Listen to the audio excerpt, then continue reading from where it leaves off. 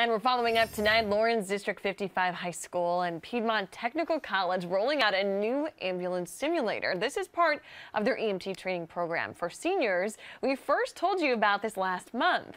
Now students can get a feel for what it's like to working in an ambulance at their own school. Fox Carolina's Jarvis Robertson stopped by the school today and shows us how this will help fill a critical need in the workforce.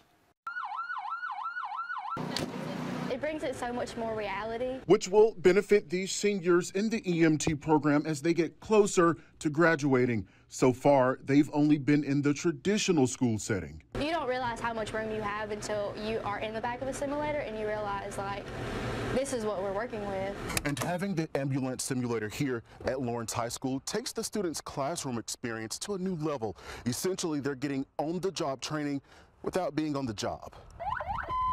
Program instructor Steve Hudson says the simulator will allow students to carry out 911 calls from start to finish, learning how to make medically sound decisions in a setting comparable to the environment EMTs currently work in will give students advantages when they're ready to enter the work field. I've been in EMS since about 1994, and we've tried to recreate the back of an ambulance in a classroom, and it just isn't realistic. And it makes me feel like we're finally getting to where we are getting more opportunities, and I'm finally going to be able to experience more because it's what I want to do. It makes me feel like I'm helping. The state has seen a lack of EMT workers in recent years.